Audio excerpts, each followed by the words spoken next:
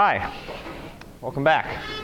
So today we are going to begin the process of wrapping up our unit on threads and multiplexing and abstracting the CPU. So at this point we've talked about how we're going to do this. We've talked about some of the mechanisms and the abstractions that are required in order to allow the OS to manage the processor. And now we're going to spend a couple of lectures talking about policies for how to do that. So that'll be essentially take us through this week. And Friday is one of my favorite lectures of the semester because I get to swear in class for a reason. I get to turn off that filter briefly, which is usually pretty effective.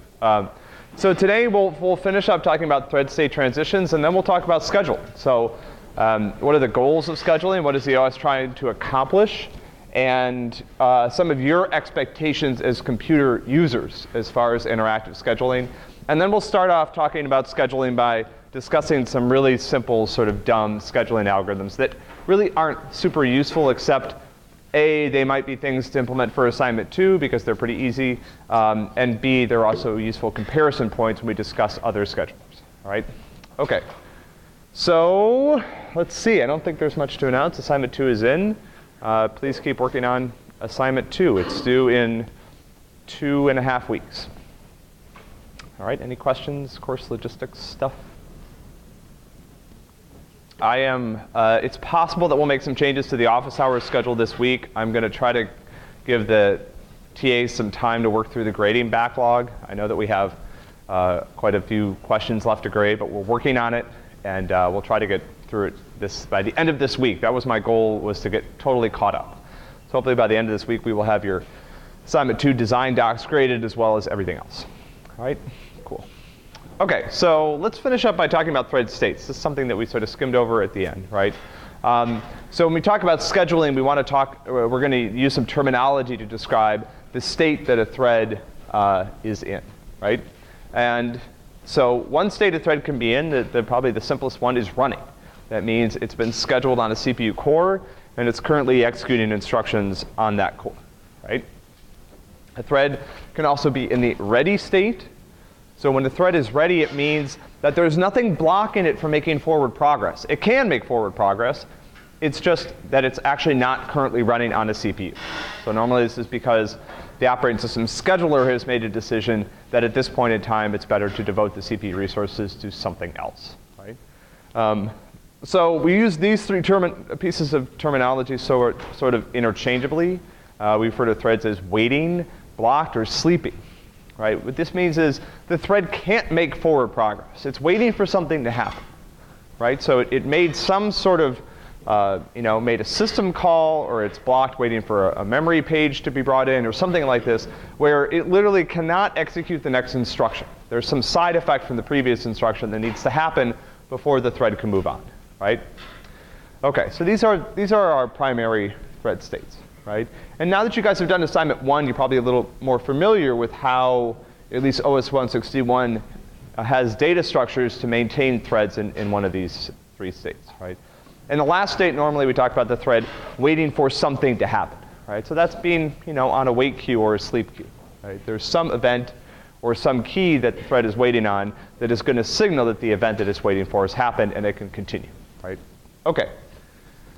So thread state transitions. Let's talk about how these happen. So when would a thread go from the running state to the ready state? When does this happen? Or what event does this correspond to? Yeah? OK, so remember, interrupts are always required to move threads between these states, right? I have to have an interrupt to have a context switch. But if the thread goes from being running to being ready, it's still ready to run, but it's not running. What has happened? Yeah? So time interrupt has taken place, the kernel ran, and what did the kernel decide to do? Yeah. Yeah. So I'm having a hard time talking today. This is referred to as the thread being descheduled, right? The thread was running. It did not block. It didn't do anything to cause it to go to sleep. There was no reason that it was stopped. It could have continued executing instructions, but the kernel decided, nah, you've had enough time, right?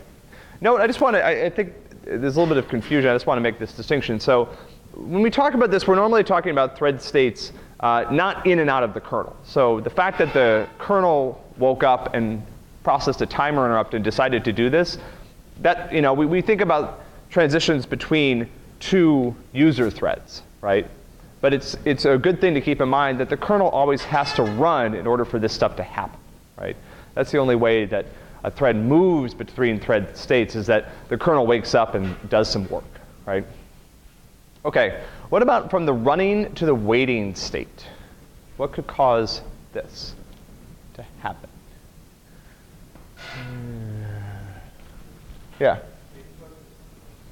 Yeah, so it made a system call, right? So the syscall instruction can frequently cause this to happen, right? It means that I'm waiting for the syscall to complete, right? What else could trigger this? Yeah. OK, so inside the kernel, yeah, absolutely. So the kernel might call yield, right, as part of implementing a lock, right? And you could certainly have the equivalent in user space, right? So it's waiting for something to happen. So that's a good point. This could be something in user space if it's using a user thread library, or something in kernel space. It could have also hit an exception. It might have used a memory address that the kernel has some work to do before it's allowed to use, things like this, right? But a good example of this is a blocking system call, right? What about waiting to ready? How does this happen? What's that? Yeah. OK, so has this thread been scheduled? If it was scheduled, what state would it be in? The running state. If it hasn't been scheduled, it's just now ready to run again. What does that indicate? Yeah.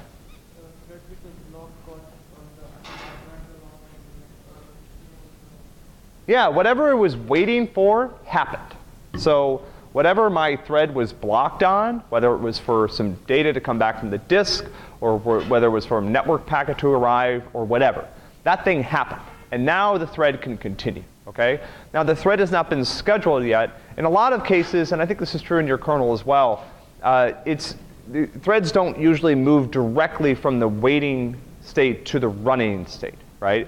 They get put on the ready state first, and the scheduler gets to make a decision now about who gets to run, right? So when the scheduler runs, the scheduler is always choosing between the threads that are ready, right? Threads that are waiting can't be run. Threads that are running are already running, right? So I'm looking at the ready queue, and I'm trying to figure out, should any of these threads be moved onto a CPU core in place of one of the threads that's already run, right? OK.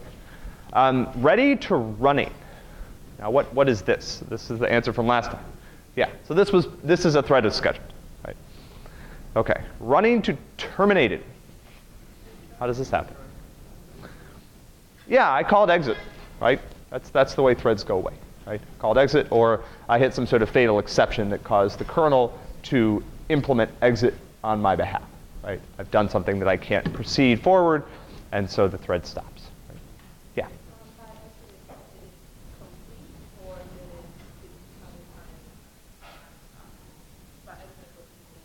So from the kernel's perspective, exited just means the thread is not going to continue to run on the CPU core. That could happen for a couple reasons. One reason it could happen is the thread actually called exit, right? It said, I'm done. I don't have any more work to do, whatever, right? The application shutting down, who knows? The other thing that could happen is there could be some sort of exception that took place, right? I could have tried to do something dumb, like use a privileged instruction. In some cases, that might actually terminate the entire process as well, just for fun. But yeah, so. But normally, threads exit because they're finished, right? They don't have any more work to do. And sometimes the applications in the process are shutting down, but not always, right? You might, if you imagine Firefox having a thread per tab, which I'm not sure is actually how it's done, but if you close the tab, then that thread's no longer needed. Yeah. When the kernel gets to run after the interrupt, does it go from waiting to ready, or waiting to running, or ready to? Yeah. OK. So the question is, what state? Let's say I'm the thread that's running, and a timer interrupt takes place, and the kernel starts to run. What state is that thread in? We don't know, right? You could almost say it's still running, right? Because the kernel has to make a decision about what to do at that point, right? In some cases, on a lot of timer run-ups, the kernel may say, you know what, I'm fine, you know? Like, there's nothing to do here. The thread hasn't run long enough yet. There's no new threads that have woken up that need to be scheduled. I'm just going to leave things as they are. So it's possible that I can have a sort of a null transition where the thread is running, the kernel runs, maybe even the scheduler runs, right? But nothing changes. The thread that was running keeps running, and eventually I context switch back out into that thread, and off it goes. Does that make sense? What about the kernel thread itself? Oh yeah, okay. So now we're to this mysterious distinction between kernel threads and user threads, right? And this is something that was sort of covered in one of the lectures that I was out of town for. So my disembodied 2014 self tried to explain this to you, but maybe my actual 2015 self will be better at it. This is an interesting question, right? So the question is, when a thread is running in user space and a timer interrupt takes place, clearly the kernel starts to run, right? We know that. We know that the CPU jumps to a particular point.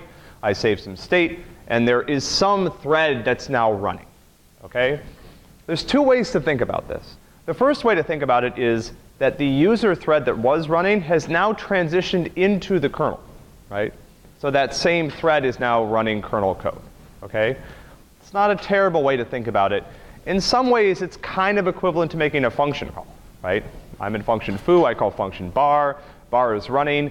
Foo is still around, right? Foo is waiting for bar to return so foo can go on its way, right? Clearly, the calling semantics are very different, right? I mean, most of the time, function calls will divide up the registers between the caller and the callee. In this case, the kernel sort of clears all the registers, or almost all of them, so it can use them while it's running. Okay, so that's one way to think about it, and that's not a terrible way to think about it, okay? The only place that falls down is the fact that the kernel frequently also has its own threads that do not correspond to a user process, right? Those threads are doing things that are very similar to what a user process would be doing. They're doing stuff in the background, right? They may be going through and writing out dirty pages to disk. They may be involved in managing devices. So there are usually a pool of kernel threads that do not correspond to a user program, right? So there's no equivalent user thread. Those kernel threads never go, they never transition into user space or come back, right? They purely exist to do kernel work, right? But it's not a terrible analogy to think of the thread that made a system call or was interrupted as now having transitioned into the kernel, right? So you could think of that thread as being inside the kernel. Does that answer your question? Yeah, it's kind of a mysterious thing, right? If you don't like thinking about it that way, you can think of the fact that the kernel starts to run and this thread is in this indeterminate state until the kernel decides what to do, right? It's a great question. Any other questions about that very nice question? Meta questions. All right. Yeah, so OK, we got this. OK, so now let's talk about scheduling, right? So we'll do sort of the what, where, why, when, how of scheduling. Who is not all that interesting. So what, you guys are probably to the point now where you can guess what the answer to this is, but what is thread scheduling? What is it? If I ask this question on an exam, what would you write down? Yeah. How do you decide which threads are going to get priority? Yeah, so you can imagine that there's some work that the system is trying to do, right? You've used the computer in a particular way, right? A deterministic way. That results in the threads on your computer having access to the CPU at certain times and not having access to the CPU at certain times. Okay, some of that is the result of doing things like making blocking system calls, right? So when I do that, I can't keep running. So I know that there's another thread that has to run. But in other times, there are multiple threads that are ready to run, more threads that are ready to run than I have available cores, and then choosing in what order those threads are going to run, for how long, that's thread scheduling. Okay, so it's I think I have a definition. And you can think of it in an iterative fashion, right? Scheduling is repeatedly choosing the next thread to run on the CPU, right? Or potentially more accurately, it's repeatedly at timer interrupts making a decision of, first of all, whether or not I need to switch threads, and if so, which thread should get to run, okay? And this can be happening on multiple CPU cores simultaneously, right? But you can think of it as just really happening on one core, right? Although there's some fun, messy, sort of gooey design stuff that you get to do when you start thinking about multi-core scheduling, okay? Okay, so why does the OS have to do this?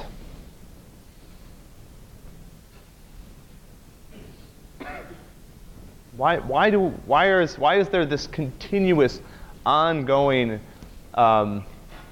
process? And again, we'll talk on Friday about a relatively recent attempt to modernize the Linux scheduler. The Linux scheduler has been rewritten in the last 5 years.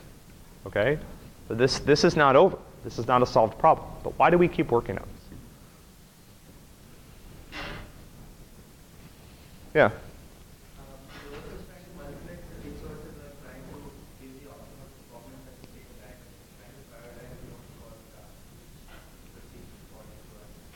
Yeah, so I mean, first of all, I have to, right? When I have more, if the number of cores that I have is always greater than the number of threads that are ready to run, then there really isn't much of a scheduling task to perform, okay? Now, you can get into these weird situations where, small groups of cores share, higher level caches, and so it might be advantageous to put certain threads on certain cores so they can be closer to other threads, but who cares? Don't worry about that stuff, right? In general, it's easy, right? If I have more cores than I have threads ready to run, I'm done, right? Everyone gets to run, everybody's happy, right? But the other reason we do this, of course, is because it's our job, right? You're the kernel. This is a resource that you need to multiplex, and so your job is to try to make the best use of it. Now, one of the reasons scheduling is so interesting is because the best means a lot of different things to a lot of different applications, okay? And one of the things that's going to drive our discussion on Friday is this idea that there's this tension within the OS community between the needs of scheduling for server class systems and the needs of scheduling for interactive systems, right? Like the ones that most people use. And that tension sort of drives some of the development that we'll look at on Friday, okay? Little bit of review. When does the kernel have the opportunity to make scheduling decisions? When does the scheduler have the chance to run? What's that? Timer interrupts, right? Or when okay, sorry, I was preempted by my own slides. So if a thread voluntarily calls yield, clearly I have a chance to run, okay? This doesn't happen that often. Most of the time, what happens is the timer interrupts, right? So they're not even on the slide. Wow, writing are missing. I'll have to fix this. So here are some opportunities, right? You know these, right? This is when the kernel gets control, right? The kernel gets control when I voluntarily give up the CPU. The kernel gets control when I ask the kernel to do something because now the kernel is running. The kernel gets control when a thread exits because now there's available core, and because exit is itself a system call that the kernel has to handle. And finally, number 4, right? So number 4, we implement using timer interrupts, okay? And number 4, the inclusion of number 4 on this list is what makes a particular scheduling policy preemptive as opposed to cooperative. If all I had was the top 3, I'd have cooperative thread scheduling. I'm relying on threads to voluntarily give up the CPU. Once I have number 4 implemented through timer interrupts, I am capable of wrenching the CPU out of their clenched little fists, right? And forcibly giving it away to somebody else who needs it, right? Yeah. What's that? Why would a thread yield? Ooh, good question. Why would a thread yield? Yeah. What's that? Maybe there was a form that you want to allow your process to do some kind of work and then Yeah, so I will accept that answer. Threads yield because they want to cooperate with each other, right? That's the only reason to call yield. Threads yield because the person who programmed the application has decided that this would be a good point to see if anything else needs to be done, right? So in general, you can think of yield as just a programming tool, okay? It's not necessarily a great one, but threads call yield because the person who wrote the program has decided this would be a good place to see if somebody else has work to do, right? It's a good question. Oh, look at that. Wow. I should have looked at the slides. What? There we go. There's the answer to your question. You guys have the slides now online. You shouldn't ask questions that are answered on the next slide. You guys are trying to mess with me now. I knew this was going to happen. I'm not putting the slides up before class anymore. It leads to stuff like this. Yeah, so there we go. That's what I just said, right? And yeah, yield is an inherently cooperative primitive. Yeah. Could a thread decide which thread wants to run after it? Could a thread decide which thread wants to run after it? I'm assuming if you implemented your own sort of user space threading library, then sure, right? If you're trying to tell the kernel what to do, I don't think so, right?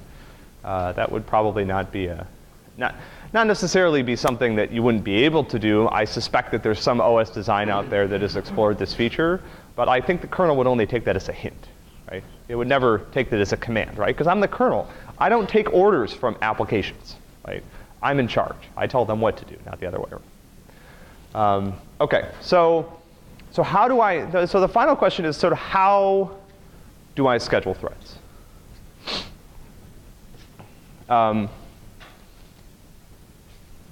Any ideas?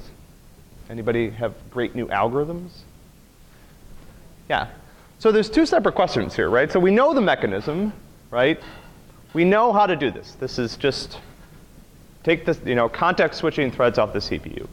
Scheduling is now a policy issue. And this is a nice example of a nice split that we look at as a design principle in this class, which is building systems that cleanly separate policy from mechanism. Right? So now at this point, we have the mechanisms that we need to implement scheduling. So now we can have fun talking about the policies without worrying about whether or not we can get these things to work. We know that we can implement any scheduling policy that we want, right? Because we have the mechanisms that are required, okay? And yeah, we switch between threads by performing a context switch. We probably need to maintain some state in the kernel about which threads are ready to run, which threads cannot be run because they're waiting for something to happen. And of course, which threads are running and which core they're scheduled, right? And that's what we're going to talk about this week, is this decision of how to choose what to run, okay? But let's just do a fun exercise looking at policy versus mechanism, because this is an important distinction for you guys to understand as software developers, okay? So for each one of these, tell me policy or mechanism, deciding what thread to run. Is that a policy or a mechanism? Policy. All right, good. How about a context switch? Mechanism, okay? Maintaining these queues that are used by the scheduling algorithm. Mechanism, right? There's no policy embedded in the queue. The queue is set up to support the policy, right? It's set up by the policy. It doesn't dictate the policy, right? What if I try to give preference to interactive work? That's a policy, right? I'm trying to get a certain thing to happen. Using timer interrupts to stop running threads? Mechanism, right? Choosing a thread to run at random. That's an example of a policy. OK, good. So scheduling is a fun thing to talk about, because thread scheduling, and this is something that if you guys want, you can certainly experiment with your own system. And this might be a fun thing to try, right? You guys might enjoy, for example, fiddling with the scheduling quantum on OS 161. See how that affects performance of various things, particularly your ability to interact with the system. But scheduling is really pretty important, okay?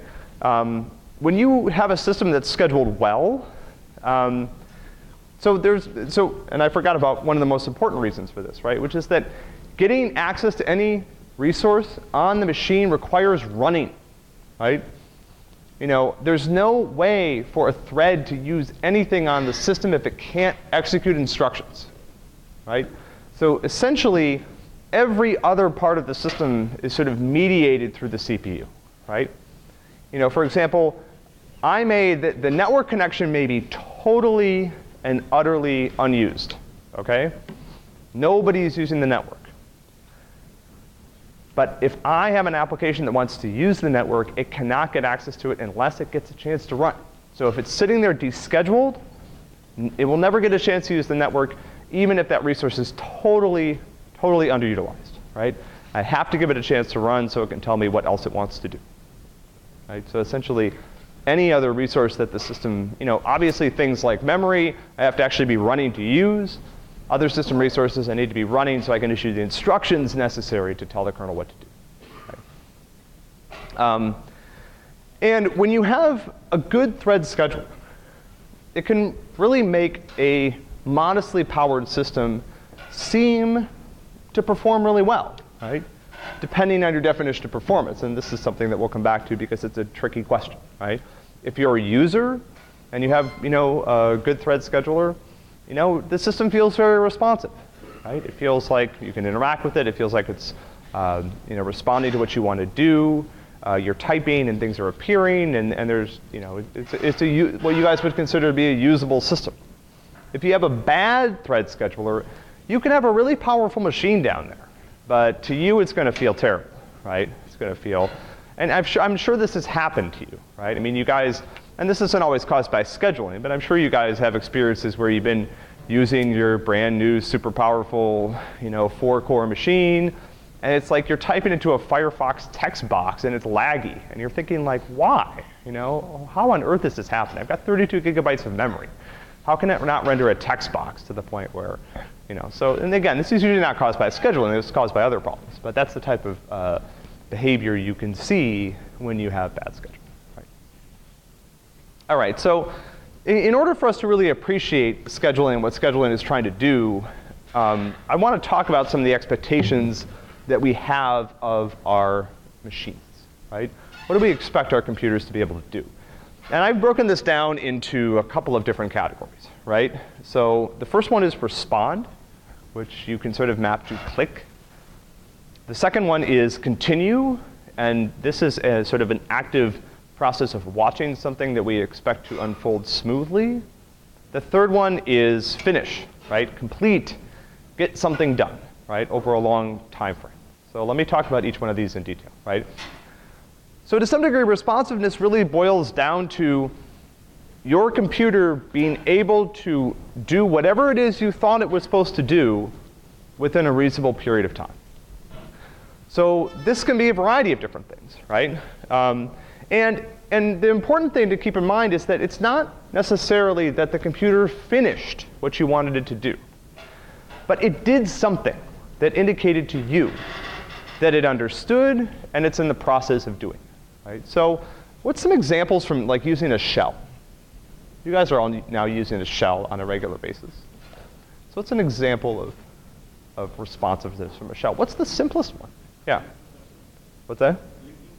Oh, that's terrible. Oh, yeah. Okay, so a blinking cursor, yeah. You guys haven't disabled that yet? I thought I disabled that in your VM for you, just to save you all the terrible. You can find these great web pages. It's like blinking cursors, like the Chinese water torture of computers, right? I don't know. I turn that off on all my machines because I find it really annoying. But yeah, I mean, the blinking cursor is at least some sort of signal that the machine is they're ready to respond. It's claiming it's ready. It's like, I'm so ready that I'm blinking, right? I have all this extra cycles. I'm going to use them to blink the cursor, right? But they're waiting for you as soon as you type something. Now you have machines that stop blinking the cursor after a few minutes. So I think it's even weirder, right? Because you were blinking, now you're not blinking. What do you want me to think? You're totally frozen, right? Like, what just happened? It's very odd. Anyway, sorry. You just got my blinking thing going. OK, so another example. What's the simplest example? What's that? Oh, too big. Message. Break it down. Message. Smaller piece of a message. Yeah. What's that? No, shell. Your shell is a progress bar? Wow, it's fancy.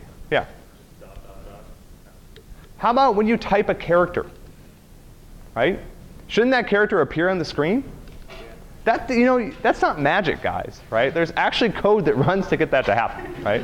You may not realize that, but there's actually like some piece of computer code inside your computer that's like, oh, this key code from the computer, and now I'm going to grab the font file or whatever. I mean, clearly that's, it's a little simpler than that, right? But anyway, like that actually there's some cycles involved in just rendering a character.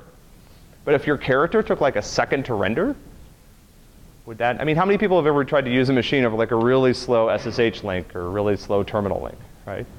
I mean, it's mind-bogglingly hard, right? Because you're typing and it's kind of like, and you're trying to, you realize you mistyped something, you try to backspace, but you can't figure out how many backspaces you did, and pretty soon, like, it's a mess, right? So yeah, just drawing the character, right? What else?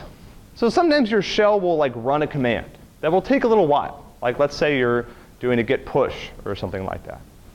How do you know that's actually taking place? You type the command, you hit enter, then what happens? What's that?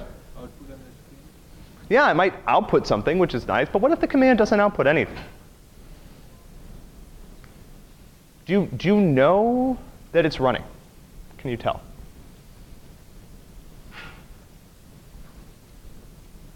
Can you tell that Bash has started to respond to your command? How do you know? Can you tell the difference between typing a command and forgetting to hit return, and typing a command and hitting return and the shell starting to run it? Yeah, like pushes up the thing a little bit, right? I mean, that's your sign that Bash has received your command and is in the process of doing your bidding, right? If the cursor's over there at the right, then you didn't finish, right? So there are all these little subtle signs that we really rely on as computer users to tell us what to do, and that's really important because our computers are fundamentally really responsive objects, right? Like we expect to interact with them. That's what makes them different from television, at least somewhat, right? So yeah, and you know, you can think of lots of different examples, right? And good tools that you guys use are really good about telling you that something's happened, right? Giving you little hints and indications that something is taking place, right? That it's responding to you. You know, again, imagine if your web browser, you hit return and it just froze entirely, right? And then at some later point, thwomp, the whole web page displayed, right? No progress bars, no spinner, nothing, just thwomp, right? But you'd have no idea, like, is the web page down? Is my internet connection up? You know, like, we rely on these little things to let us know that something's happening, right? OK. So the other expectation we have that I think is pretty important now that computers have sort of started to converge with television, sadly, is continuity, right? We expect things to keep happening. And a lot of these continuous tasks that we expect to keep happening don't occupy the computer fully, right? They don't require your computer's full attention all the time, right? So what's an example of something like this?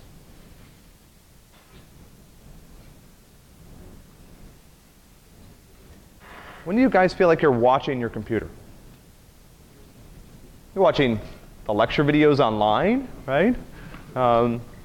So continuity involves this active waiting, right? Where you're not really waiting for anything to take place, but there's a process that's going on that you're aware of proceeding at a reasonable pace, right? And you know, so here's blinking cursor, right? There it is. I knew this was in the slide somewhere, right? I don't know what you're waiting for when you watch the blinking cursor, right? But again, if you were sitting there watching the cursor and it was like blink, blink, blink, blink, blink, blink, blink, you'd be like, what is going on with my computer, right? Like you'd fire up top and try to figure out what was going on. So the blinking cursor to work really relies on like, you know, being rhythmic. If it's not rhythmic, it's weird, right? Someone should design that just to mess with people, you know, like a weird blinking cursor. It's like time is going by at different rates, you know? It's kind of confusing. But this is the big thing, right? Playing music or movies is a lot of what we do with our computers today. And this really relies on this heavily, right? If you know, again, playing music is not a really, really high CPU load task for your computers these days. A lot of the sound cards have built-in MP3 and decoders, so there's really not even much to do.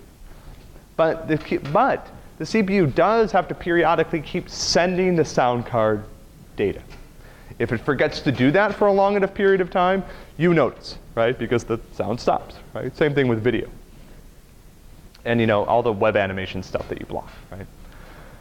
The final thing that I think some of us are, and this is probably of all the things that we're aware of, I mean, I think responsiveness we're like really innately aware of, although we don't really realize it. Continuity we're really actively aware of because we realize that's a lot of what we spend our time doing on the internet, sadly.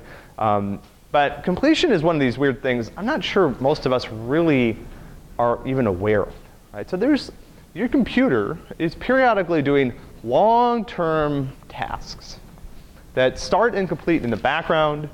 Your computer relies on them to complete in order to work properly, but you don't really have any idea this is going on. Right? You're just not aware of it. You'd be aware of it if it stopped happening, but you're not aware of it when it's going on. Right? To some degree, you're passively waiting, but I would argue sometimes, again, you're not even really conscious that this stuff happened. Okay? And these are normally not user initiated. Right? So who can come up with an example of this kind of background task? There's some canonical ones. Yeah. Disk defragmentation. Okay. So that's normally, well, okay, so if that's going on constantly, right, maybe there's some systems now that are constantly defragmenting the disk just little by little in the background, then yeah, that would fall into that category. Yeah. Virus scanning, yeah, sadly, the terrible buggy virus scanners you guys run that are, those you're probably aware of because it's using like 50% of the CPU all the time. Yeah. Yeah, sort of update checking, right? I mean, you'd probably get a little weirded out if Firefox had gone like 2 weeks and hadn't updated to like, major version 4022, right? So yeah, backup is another one. File indexing. Most of you guys now use tools like Spotlight or whatever Microsoft replaced the dog with. You guys use these tools to find things on your computer. Those indexes aren't built by magic, right? They happen in the background. You're not aware of it going on. But if it stopped happening, if it stopped completing, you'd be sad because there'd be files on your computer that the little dog would never find, right? And it would be sad too because it was always really disappointed when it didn't find anything. Looked sad. So a lot of applications combine these in sort of continuous ways as well. So this is not, trying to produce an application taxonomy here is really not the right way to go.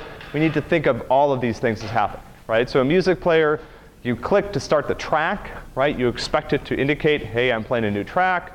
Obviously, it's playing the track, and then it's probably updating album artwork in the background or indexing your files or making predictions about what you want to hear next. Right? So a variety of different things are happening as well. Right? Same thing with the web browser, right? So again, most applications merge all these three things together. Okay? So you can probably start to see that these expectations, all three of them lead to sort of different scheduling goals, right? On some level, scheduling is about trying to optimally allocate resources, okay? But you can keep saying that over and over again while refusing to define what you mean by optimal, right? And you're not really saying much because clearly that's a good idea, but what's good about it, right? But let's go through the different requirements, right? So if I'm trying to optimize for responsiveness, that involves being ready sort of at any moment to just stop everything and do something quickly, right? Because the user clicked, right? Quick, right? Race to the site of the click and deal with it, right?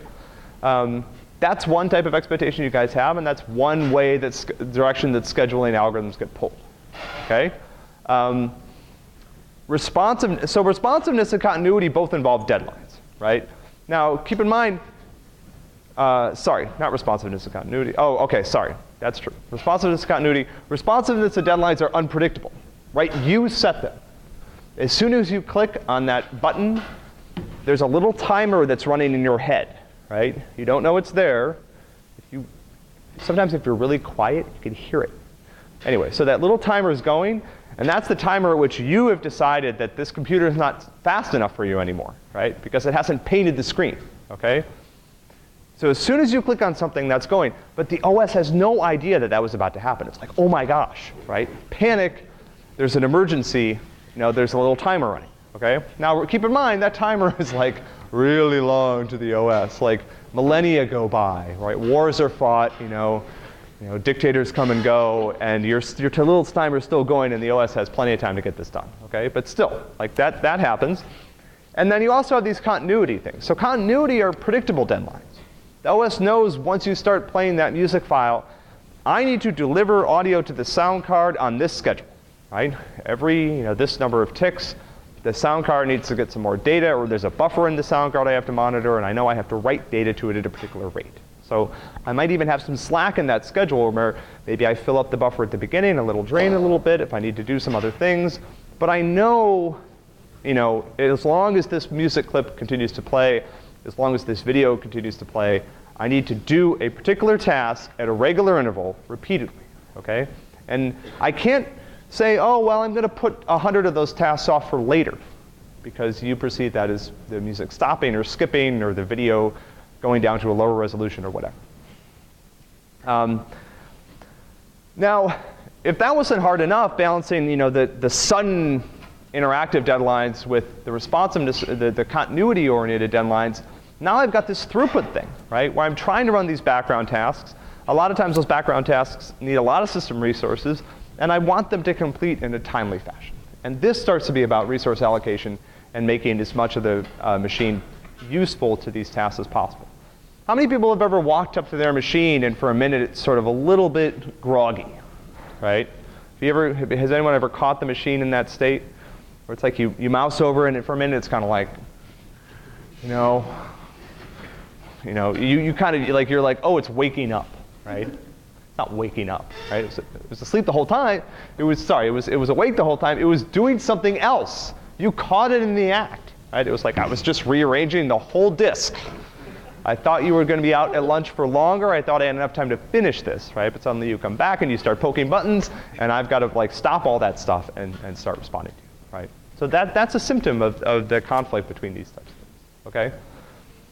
Overall, though, particularly on interactive systems, deadlines are king because you guys notice deadlines. Remember, you're not even that aware of a lot of the background work that your computer is doing, but you guys notice when the computer is not responsive. You notice when the video stalls.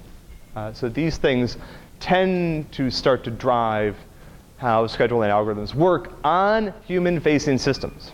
Okay, so when we talk about scheduling, just keep that big distinction in the back of your mind. There's two types of computers as far as scheduling is concerned. Computers that people look at and other, okay? And when we're talking about other, we don't have to worry about some of this stuff because there's no little timer going in anyone's mind. Nobody's waiting for something to happen. Okay? So yeah, I mean, you hear people say, my computer feels slow, right? It feels slow because it's laggy and weird and windows aren't dragging the way they're supposed to and stuff like that. It's not slow because the search index creation took longer than expected, right? No one has ever noticed how long that takes, right? It doesn't matter, right? What they notice is that the interactive stuff starts to slow down, right? And people also don't tend to notice resource allocation. That's the thing, right? I mean, how many people have any idea how much RAM your computer is using, right? How many people know how much RAM your computer even has? All right, well, at least we're good there, right? But you guys don't know how much of that RAM is in use. You have no clue, right? And nobody complains about this.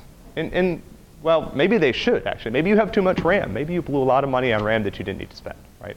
But who cares, right? You think, hey, I've got a lot of RAM. It's the OS's job to make use of it. And you typically don't notice if the OS is making good use of it as long as this other stuff takes place, right? If I could make your system as responsive using half as much memory, you never tell the difference, okay? And the real reason for this is that human time is expensive, okay?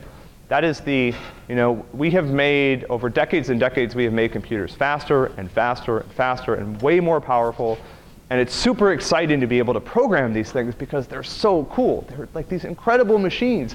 Nobody in the history of mankind would have ever dreamed of being able to use a machine like the ones that you guys get to use today. It's just mind-boggling, okay? At the same time, sadly, you guys aren't getting any smarter, right? I'm sorry to say it, right? Like, we've built better tools, but we as human beings are really way lagging behind, right? It's like Moore's Law and us, right? Like flatline down there. And so our time is really important. Our time is really valuable because we don't scale the way computers do. So when the computer wastes our time, we think, hey, none of that, right? That's not okay. If the computer has to spend a little longer doing its index or whatever, who cares, right? That's the computer's problem. It's not like, it doesn't have, a dog to pet or whatever and a cat to feed and stuff like that. It's just going to sit there all day. So again, I mean, when you have poor throughput, that's usually just computer cycles that get wasted, right? I mean, to some degree, you're also despoiling the planet because you're consuming extra energy, but whatever. That's like a second order concern at this point. All right. So I think we're almost out of time today. Oh, I've got 4 more minutes. Cool. OK, so let's talk a little bit about scheduling goals, and then we'll fire up next. We'll fire up on Wednesday. We're talking about some simple schedules. OK. So the first thing you think about with schedulers is how does it meet deadlines? How well does it meet deadlines? How is it? Is there any? And some schedulers, keep in mind, some of the simple ones we're going to talk about on Wednesday, they don't even care. They don't think about deadlines at all. They're totally oblivious to whether or not a particular task has eyeballs waiting for it or not. On the other hand, there's been a lot of work in the mainline OS community in figuring out how to determine what types of tasks have eyeballs waiting for them, distinguishing between interactive tasks and non-interactive tasks. One of the things that we're going to talk about on Friday is one of the innovations in some of the new interactive scheduling algorithms that Linux incorporated about 5 years ago was that they got rid of all this really terrible logic in the old scheduler for doing interactivity detection. So the old scheduler had these like magic potions that it used to try to figure out if a thread was interactive or not, right? And the new scheduler was like, no way, this is too complicated, and it has a simpler and potentially better way of doing it. Right, so that was one of the improvements, right? That's still going on, again, in, after 2000 in Linux scheduling. And the second thing is how completely does it put system resources to use, right? And this is because the computer, on some level, is expensive. Again, its time is not as valuable as yours, but the faster it runs, the more you can do, particularly when you're really good at programming it and getting it to do things that you want to do that are cool. Right? So these two things, and we just talked about why deadlines win, but these two things are really at tension with each other when we talk about scheduling, right? And that's important to understand. Okay. Just a quick little aside to finish the day, right? So on human-facing systems, so if you miss deadlines, it's like, okay, the progress bar looked a little laggy for a minute there, not a big deal, okay? On real-time systems, missing deadlines could potentially just be totally catastrophic. Right? And so there's a whole separate category of systems, including hardware support and algorithms for what's called real-time scheduling. Right? And real-time scheduling is really concerned with meeting deadlines, right? Particularly with meeting hard deadlines. For example, if I'm a robot, right? And the guy told me, advance 10 meters. And I got to 10 meters, and I was starting to run my defragmentation task, and that took a little while, and the stop motor task got delayed, and pretty soon it's like, So on any sort of, I was the robot who was reaching out to shake your hand, and I started the grip task, and it ran a little longer than I thought, and it's like, this is why. Thank God there are still these problems to solve before the robots totally take over, right? Because clearly they can't take over before they can shake our hands.